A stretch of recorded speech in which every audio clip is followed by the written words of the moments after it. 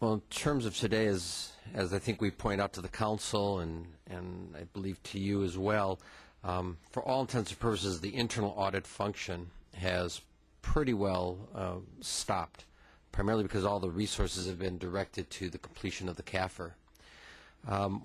As we complete the 2003 and 2004 CAFR and probably get into a better regiment of audit work, we would reactivate that unit. If I recall correctly, there was about 6 individuals that used to staff the internal audit function within the city. Whether or not that's an adequate level, I don't know. Obviously, what the expectation would be is that there's a recruitment for the internal auditor. A work program would be developed by that individual. And then ultimately, that person, obviously within the constraints of our budget situation, would identify what his or her needs were.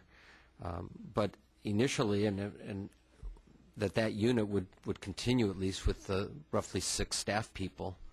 There was no expectation to reduce that number. But again, I can't speak to whether or not ultimately that's going to be an adequate number, too many or too few. No, and I appreciate